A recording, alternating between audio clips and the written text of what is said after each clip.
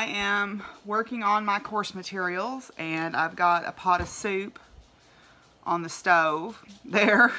A pot of soup on the stove that I'm going to run in the pressure canner in a few minutes.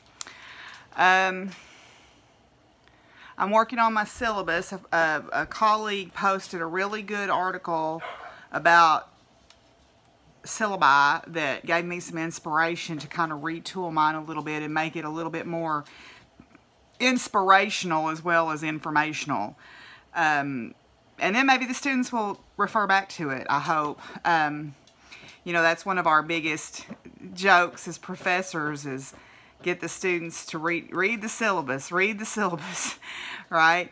And so that's one of the things that I'm going to work on today, is to try to retool my syllabus for the class that I'm redoing, to try to make it more more informative and make them realize what the purpose of them having to take this class is, whether they're physics majors or physical science minors or whatever.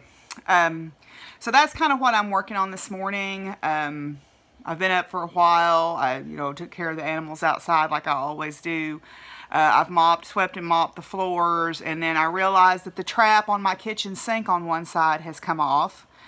Whoever put the sink in was just somebody that my dad knew when they put this sink in, and they didn't really know what they were doing. So I need to have it completely redone, but in a couple of years I'm wanting to have a new sink and new countertops and everything done anyway, so I'm kind of just trying to limp along with it until then.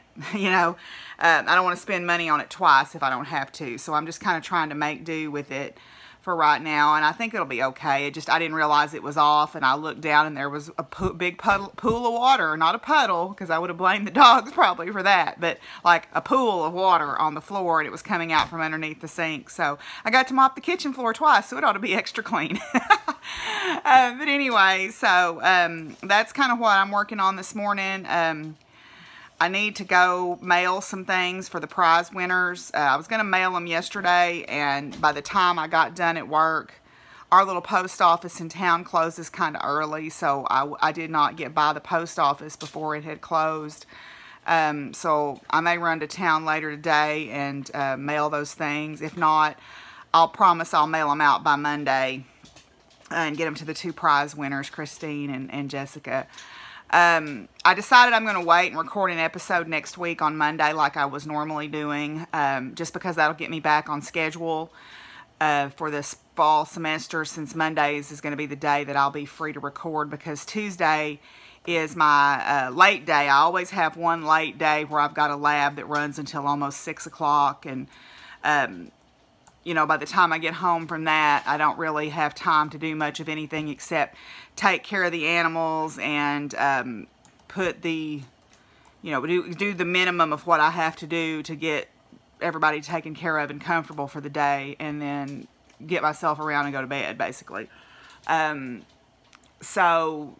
fortunately, the other days I get out of class by 11 o'clock, so I can do my office hours and everything and be done with my day, with that part of my day, and then I'll have the afternoons to work on grading or whatnot, which is nice.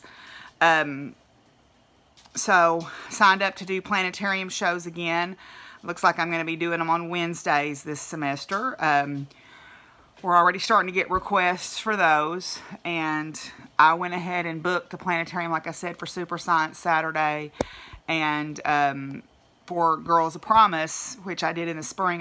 If you remember, I talked about the lady who was the Arkansas's Hidden Figures. She was the speaker at our Girls of Promise program. And actually, two of my friends, I think, are going to be breakout speakers. My vet, who you met in a little shorty video, and then a friend of mine, Darsha, who is a geologist, and she works for the Arkansas Department of Health, I believe. And Darsha is getting married. We used to call ourselves the Spinsters Club. She is 61 years old, and she is getting married for the first time to a friend of hers from college. It was sort of they were very close in college and graduate school, and then as life does, you kind of go your separate ways, and then sometimes like in happy stories, you know, on TV, Hallmark movies, you meet up again later in life. So I'm happy for her. I think that's wonderful. You know, it's nice to see little stories like that with a happy ending. So I'm happy for her. She's getting married in March, and that's cool. So yeah, so I am going to work on my syllabus here today for my class, and I'm going to can this soup in the pressure canner, so I'll probably show you a little bit about that. And that's pretty much going to be my day. I think I'm going to, you know, I've swept and mopped, like I said. I've run in a load of laundry right now, and basically just getting ready for school to start. Got to start getting some clothes lined out. Lucky chewed another pair of my jeans last night, and it was a good pair, one of my good pairs, and he just chewed the waistband, but I've got to take him to the vet. I guess there's something going on with his teeth that's causing him to want to chew, and I've got to get to the bottom of that, because this has come on just this summer, and I thought maybe it was just anxiety, so I've been taking him places and trying to show lots of extra attention to him, but it doesn't seem to be helping any. And so maybe the next thing is to rule out something going on with his teeth that are causing him to want to chew. So I'll do that, schedule an appointment for that. Yeah, so other than that, everybody seems to be doing well, and he's doing fine. He just wants to chew on my blue jeans, which I don't have that many pairs of good blue jeans, so I have to be careful that I don't tear them up. But anyway, so that's kind of where we're at today, and we're going to work on some class paperwork, and I'll check back in maybe later. I was walking in from the garden, and I spied this friend on my gourd plant. I've never seen one so bright green. So, yeah, I thought that was pretty. Well, I did a little quick walk out to the garden to get some okra pods for my soup, and I just grabbed a few things. The okra and the purple bell peppers will probably go in my pot of soup. Everything else is probably going to go in the dehydrator today. Okay, so I put my vegetable soup. I've got pretty much exactly 5 quarts of vegetable soup in there. And what I try to do is I try to scoop out vegetables first and kind of put the cans maybe 2/3 full of vegetables, and then I try to put broth on top of that. And this is a broth that I made with the venison bones and some onions and garlic. So I've got in here, I've got corn, potatoes, okra, yard-long beans, squash, zucchini, carrots, and some bell peppers that I picked this morning. And then when I made my broth, I added a few hot peppers just to give it a little zing. So what I've got is I've got my canner. Now, you'll notice in the canner there's not as much water, because with the pressure canner you don't cover up your jars. You need to create superheated steam, basically, in a superheated environment where the water boils at a higher temperature because it's under pressure, and then that kills any dangerous bacteria that would be in there. So this canner, there's a recommendation of how much water is supposed to be in it. I probably need to add just a little bit, because it's supposed to have 3 quarts of water in it for this size canner, but that will not come close to covering the jars, but you're not supposed to. But I've got my lids and rings in here. This is what's called hot pack, so I actually had these jars in the canner getting hot to start with, because the soup is hot. So you want your jars and your material that you're putting in the jars to be at the same temperature when you pack them, and that way you avoid cracking anything. So now what I'm going to do is I'm going to put my lids and rings on and load my canner. Okay, so I've got my 5-quart jars in here. I put the lids and the rings on. I wipe the rims, put the lid on, put the rim on, finger tight. Now what I'm going to do is put my lid on. Now, you don't start the timer on this just yet. So I'm going to get my lid. So here's my lid. I showed it on the podcast one day. I've had this calibrated at the extension office. So what you do is you put your lid on, and I always have to fidget around with it. Oh, I did it right the very first time. So what it does is there's these latches underneath here that match up to notches on the top.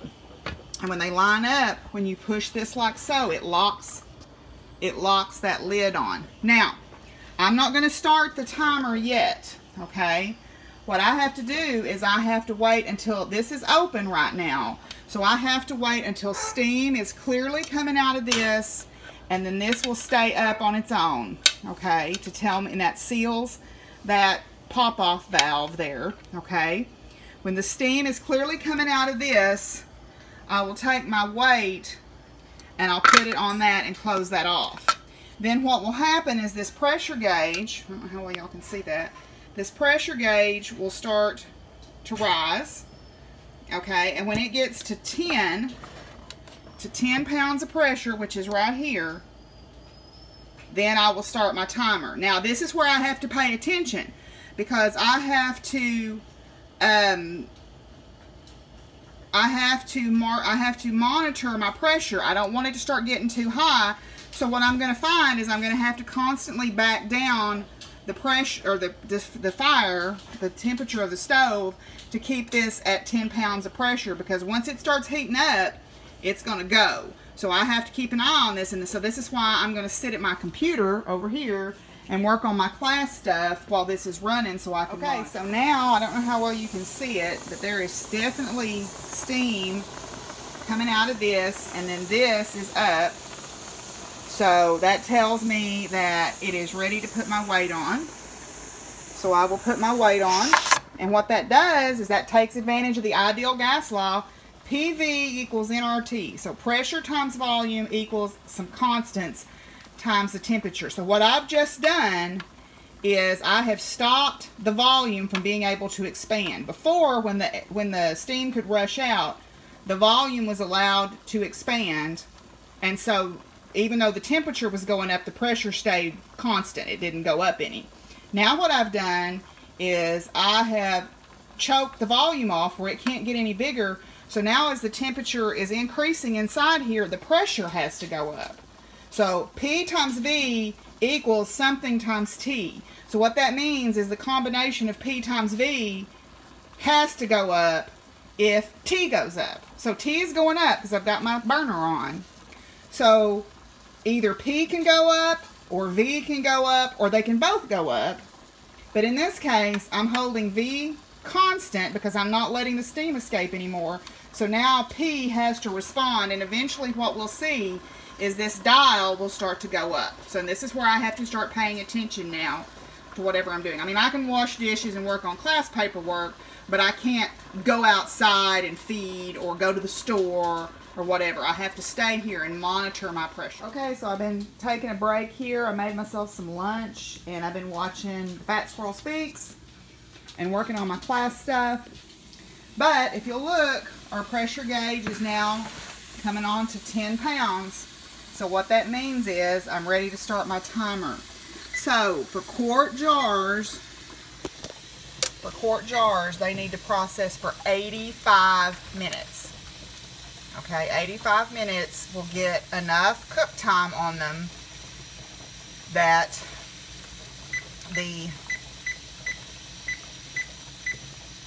there we go, 85 minutes, an hour and 25 minutes. That means that'll kill any of the dangerous bacteria. It's not quite to 10 pounds, but it's close enough. So now what I have to do is I have to start monitoring my temperature, because what will happen if I don't sit here and watch this, the longer this goes, the hotter it will get and the more the pressure will go up. If you'll see, there's some dark lines here around 10. As long as you're in that range, you're okay. You start getting above that dark line, you need to start watching it and backing off the temperature. Okay, so right now, my stove, I had it at 8. Now it's down to 6, and by the time I'm done, I'll probably be all the way over on the low setting, because it will have sufficiently heated up to the point that I won't need to run this anymore. So now I'm just going to let this go, but I'm going to sit here and work on my class stuff and eat my lunch. Okay, the timer has gone off. Now, what you do now is you turn the heat off and you leave it alone. You don't touch anything. Because right now, this is under 10 pounds of pressure, and if you were to try to unlock this lid, it would blow off in your face. So don't touch anything until this dial is at 0, and then this little thing right here has fallen down. Don't touch anything. So I'm going to let it sit. It's safe now to kind of go on and do other things because there is no more fire under it. There's no more heat going into it, so the temperature is dropping. So what you'll see is you'll see this pressure gauge slowly go back to 0. And then once it's gone to 0 and then this is fallen down, then it's safe to open. But even then, I still wait for 10 minutes after it's gone back to 0. And when I unlock the lid, I lift everything away from me. Okay? But we'll do that after a while when it cools off. Well, the soup is cooling off, and I have fed and watered, and was going to go put out cattle mineral and mow pastures for a while, but my tractor needs to be put on the charger. So I'm letting it charge, and I'm working on my couch and cracker socks. I'm done with the toe increases, and I just started the pattern repeat. So the light in here is not so good, but yeah, I just started the pattern repeat. This is a pattern by Julia. It's her first sock pattern from the Happy Knitting podcast. And I fell off the sock wagon. Boy, I was running and gunning at the beginning of the year, and I was going to make a pair of socks a month. And I made a pair of socks in May and haven't made one since. So if I'm going to have 12 pairs of socks by the end of the year, I better get to rocking. But I kind of think that maybe I won't worry about that too much, and I'll just make socks when I feel like it. I was actually in the mood to pick these up and work on them. So that's a good sign. But I did get me some smaller needles. I went from knitting on 2.5 US size 1 or 1.5 to knitting on 2.25's US size 1, because I'm finding that my socks, because I tend to be a fairly loose knitter, I'm finding that my socks are a little bit loosey-goosey, and I'd like for them to be a little bit snugger. So I'm hoping that this will help. The yarn is just some Craftsy yarn that I bought back at the beginning of the year, so if I can get them done by the end of the month, they'll count for the summer stash down on her podcast. I didn't get them done in time for her knit along on these socks, but I'm hoping I'll get them done in time. So I'm going to try to get through maybe half this pattern before I go out and check my tractor again, because I need to put that mineral out. It is like super humid outside. It's not super hot, but it is so humid that the minute you walk outside, you just start dripping with sweat. So the idea of wrestling with getting this tractor started was not very exciting to me. I'm hoping that it'll just start on its own off the charger. If not, I'll just drive the mineral over there in my car, because it's in the trunk of my car, and I'll take it over there like that. But the soup is done. You know, the thing has fell down, so I'm gonna let it cool for a little while longer. Though I've been catching up on some podcasts. I finished watching the Fat Squirrel Speaks, and then Army Wife Knitting Life had a new podcast up, so I've been watching that. And I've also been watching some stuff to get excited for my classes. I've been watching some biography videos on like Lise Meitner and Emmy Noether, and looking up some minority physicists to try to talk about those in my class. And I revamped my syllabus. The article that my colleague had posted was really interesting, because it's really easy when you've been teaching. I've been teaching for 20 years, and it's really easy to turn your syllabus into a very dry rule book. And you know, because, you know, things happen and you're like, okay, well, I didn't plan for that eventuality, so I need to say that. Because, you know, as a professor, we get a little bit gun shy, because, you know, when students want to protest, that syllabus is our contract with them. So you want to make sure you've covered all your bases, but we forget too that it is the introduction of the students to the class, and if we want them to be excited about the class, we need to show them why we're excited. And I'd kind of forgotten that, to be quite honest. I mean, I try to act excited in the classroom, but that syllabus is sort of your first impression of the class and even of the teacher.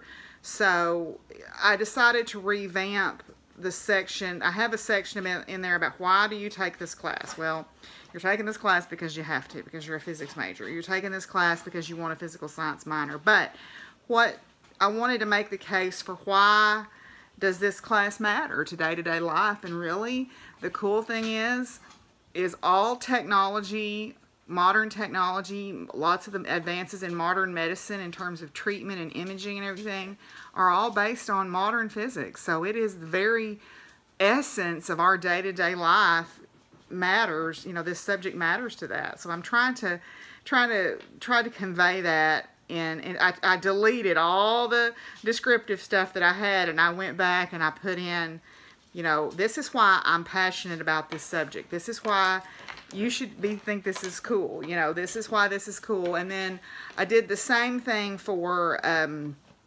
the justification for the service learning thing about, you know, this is why we do this. And then also, why are we reading these essays about science literacy, and why are we focusing on, you know, looking at the contributions and roadblocks to minorities in STEM, particularly in physics, because physics is a very male-dominated field. I mean, it just is. It always has been. And part of that is, like I mentioned in my podcast when I was talking about Emmy Noether, you know, women weren't allowed to go to college. And when they were allowed, they weren't allowed to graduate. And if they were allowed to graduate, they weren't really given their degree. I mean, it just, you know, we've progressed so far since then, but we are still waiting on the demographics to sort of catch up to that, you know. So, and coming from a very impoverished state, you know, I know what it's like to struggle with trying to afford college, you know, and back when I went to college, and this is certainly dating myself, full-time tuition was $440 a semester. And now I think it's around $4,000 a semester. I mean, that's expensive for anybody, you know. And like I mentioned already, a lot of our students are on scholarship or financial aid. You know, we have a lot of students who qualify for work study. You know, so, and we've got a lot of students who are already married and have families and are trying to manage to go to college and support a family, and that's very hard to do. So, you know, it's the struggle is real, I guess.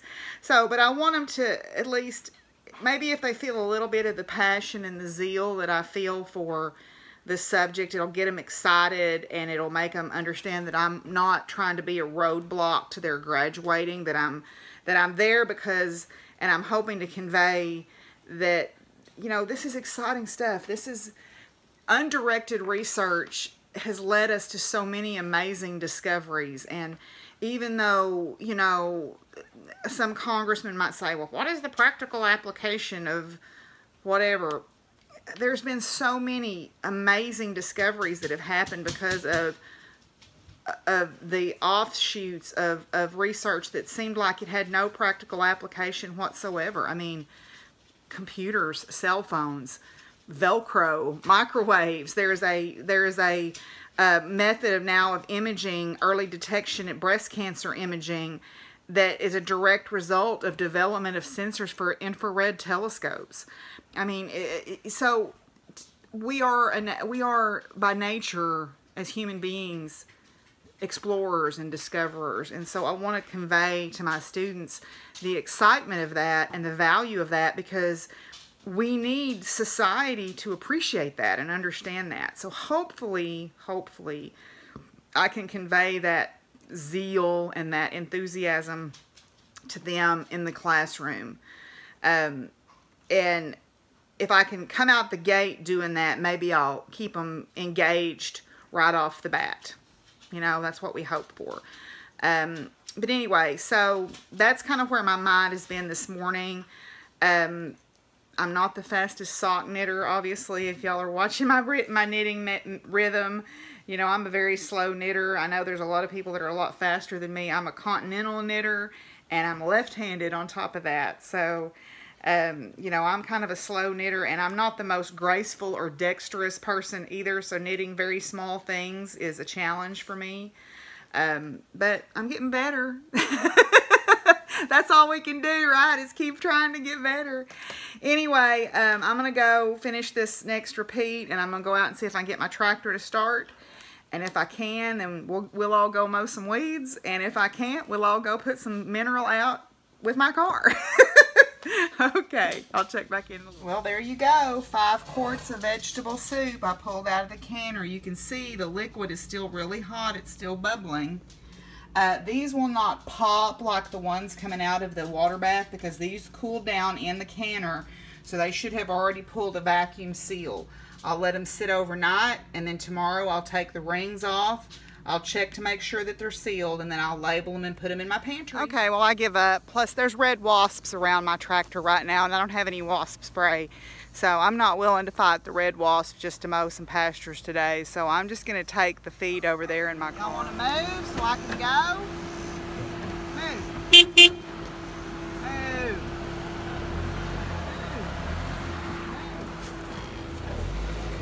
Y'all come on. Let me back by.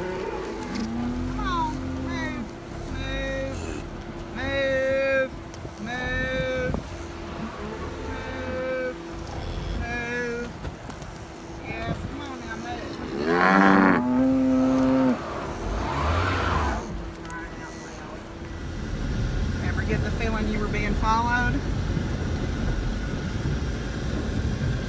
Move! Y'all need to move so I can get out.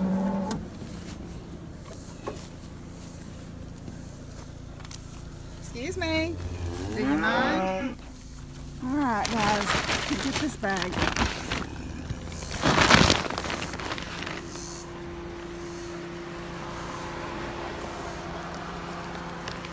Hang on, let me put it out. Just a minute.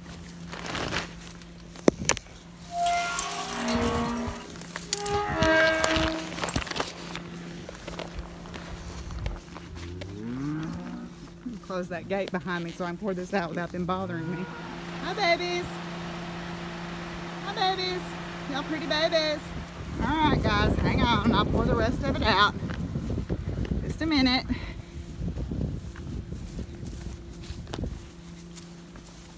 Yeah, y'all are fine. Hang on. Hang on. Move. Hang on, sis. There you go. I poured it out. There you go. It's all the same. It's all the same. Hi, Mama. Can I get my... buddy. I'll pour some out in here, and that way y'all got many places. I've got to get that tractor started. This goat weed's going to get big enough that it's going to bloom, and I don't want that. There you go. There's the last little bit of it, sis. You're fine. Go on. What, y'all don't like it? It's all the same. I know, y'all are wanting some feed, and I didn't put you any feed out. That's good for you, though.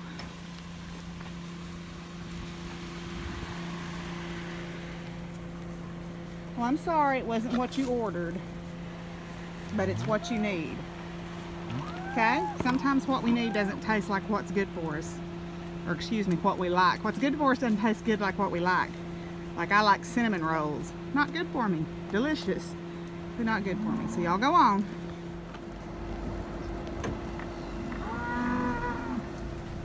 Oh, y'all going back to check out the first one now. Okay. Bye. Well, I'm sitting out here with Gusty. She's got her ice boot on, and of course Charlie is watching, and everybody else is finishing up their second supper. I gave them some lunch, I guess, and now I gave them some more at supper time. So I've got Gusty separated out here because I'm feeding her alfalfa, and these guys definitely don't need that. So it'd be way too much protein and stuff for them. So anyway, yeah, I'm out here enjoying the evening. It is still very hot and muggy. Got a real pretty sunflower blooming over here. And then off to the west, there was a little pop-up shower. It's dissipating now. It's still got a little thunder going on in it. And I've been watching the hummingbirds. Can't probably tell, but There's been a couple of hummingbirds working that feeder over there this evening. You know, you can kind of see her moving around. It's a female. I saw a male earlier, but right now it's the female that's out there. And those are my granny's 4 o'clocks. I know Shirley of Shirley Knits said she would like some seeds. If anybody else would like some 4 o'clock seeds, let me know. These are the old-fashioned fuchsia ones. But anyway, also if anybody would like some gourd seeds, I'm going to have plenty of those. I've got dipper gourds and bushel gourds. I've got Gusty's holders twisted. I didn't even notice that. But anyway, so we're just sitting out here enjoying the evening for now. Okay guys, well I've put Gusty up for the evening and I'm re-recording this little segment because I went on a big ramble about some stuff and it was probably nothing that y'all needed to hear, so I decided to start again. I'm still working on my socks, which are obviously my tension is not tight enough because these are too big, I think, but they'll be alright. I'll make them work. What I wanted to say and what I kind of got sidetracked on in that ramble is I was talking with Jessica from Army Wife Knitting Life. I watched her podcast earlier today while I was eating lunch, and she was talking about struggling with feelings of not being enough. And I get that. You know, I think particularly women are given messages by media that if you're not a particular size and not a particular height, then don't act a particular way, that you're inadequate. And we know that's BS, right? We all know that that's bull. It's hard to remember that at times. It's hard to remember that. It's hard to remember that when you're feeling a little down and feeling a little hard on yourself. You know, I was having a moment earlier today where I was thinking about my clothes. You know, I've let my clothes situation get kind of cruddy. You know, I need some new shoes. I've got a pair of tennis shoes that are pretty good, and I've got some boots that I can wear to work. But, you know, I'm not a clothes shopper. I'm not really a clothes shopper. I don't like to shop for clothes. You know, I don't keep up with whatever the latest trends are, you know, but I've kind of let my clothes situation get a little wore down. I'm probably heavier than I've been in a long time. You know, I've started walking again, and that's going to help, I know, but it's easy to feel bad about yourself, especially, you know, when it's hot and you don't feel like dressing up and you don't feel like doing anything with your hair. You know, y'all have seen my hair wadded up on my head more days than I'm not lately.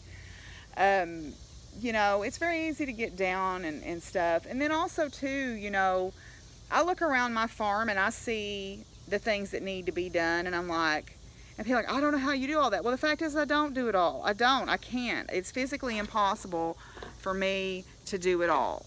You know, right now I'm thinking about, you know, I just got through putting Gusty up and I'm going, okay, I need to muck underneath the rabbit cages. I need to muck out the chicken runs. I need to mow pastures, and I couldn't get my doggone tractor started today. I need to finish straightening up that spare room. I need to organize the garage again. I need, you know, I mean, the list is endless. I mean, I'm looking at this fence row over here that needs to have these cedar trees cut out, or limbed up at least out of it. And it is impossible for one person to keep up with all that. So I do what I can, when I can. Sorry, Barn Kitty decided she wanted to have up close and personal time with the phone and knocked it down. I do what I can. You know, at the end of the day, if my animals are happy and safe and comfortable, and if I'm happy and safe and comfortable, then that's enough, right? You know, and I've jokingly referred to relationships in the past. I mean, I will just be blatantly honest. People ask me, is there anything I can't do? And I will tell you, there is one thing I absolutely can't do, and that's have a healthy, normal relationship. And so I just don't do it. Because in the past, I have been told that I either needed to get rid of this place, or I needed to get rid of these animals, or, you know, I was called horrible things for having them or taking care of them. You know, because what it boiled down to is the people wanted me to focus all my time and energy and attention on them. And frankly, that's not going to happen. I mean, I'm almost 50 years old. I've been single my entire life. I mean, I've had relationships, but you know, I've never been married. I have gotten where I've gotten on my own. I mean, my parents helped me when they could, but we were poor. I mean, you know, I paid for my college education, paid for my graduate school education. They helped me where they could, and they did provide me a car and help me that way, you know. But as far as my tuition and my housing and my groceries, that was all on me if I wanted it, and I knew it was going to be that way. And that's fine, you know. They helped me where as much as they possibly could, and they were very supportive of me, and they were very proud of me. You know, they just didn't have any money. I mean, they just didn't have any money. And so when someone tells me, well, you don't need me. Well, no, I don't. I don't. I don't, because I don't need anyone but myself. You know, I would love for my parents to still be alive and me be able to still visit with them, but, you know, what I tried to explain to them is, you don't want me to need you. You want me to enjoy being with you. You don't want me to need you, because if I need you, then that creates an imbalance of power. But anyway, so having said all of that, it's very easy for women to be told you should be able to have a successful relationship and a career and kids and do the birthday party worthy of a Pinterest pin and fix the school lunches that look, you know, Facebook photo worthy, and, you know, every day your child goes to school looking like an ad out of, you know, a American Eagle Outfitters ad or whatever, you know. That's just not the way life works. The only people that can do that are ones that have staff. And I don't know anybody that's got staff. You know, the closest anybody I know to having staff is Miss Marianne. We all help her out at the barn, and we do that because we enjoy riding over there. You know, don't fall for that. Don't fall for the Pinterest pictures. You know, you are enough even if your child's school lunches don't look like a Pinterest photo. You are enough even if you're not a size 5. I haven't been a size 5 since I was about 5. You are enough if you're married, if you're single, if you're divorced, if you're widowed, if you're in a committed relationship, if you're gay, if you're straight, if you're bi, if you're trans, if you're whatever religion you are, Christian, Jewish, Muslim, pagan, Buddhist, it doesn't matter. If you're being a good person and you're trying to be good to other people, it doesn't matter. You are enough. That is the bottom line. If you're a good person and you strive to be a good person and you are good to other people, that is enough. Everything else is window dressing. Everything else. That's the bottom line. So I guess I will leave y'all with that. I'm going to go put the chickens up, and I'm going to finish this row on these socks so I'll remember where I'm at, if Barn Kitty will let me. And I guess I'll see y'all tomorrow. I appreciate y'all's feedback. I appreciate y'all visiting with me online. You know, if you ever, I will extend the same invitation that Jessica extended. If you ever need somebody to talk to, contact me on Instagram, contact me on Ravelry. You know,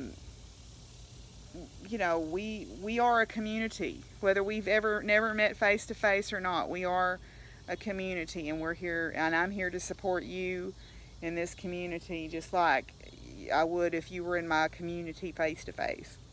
So, until I see y'all again, be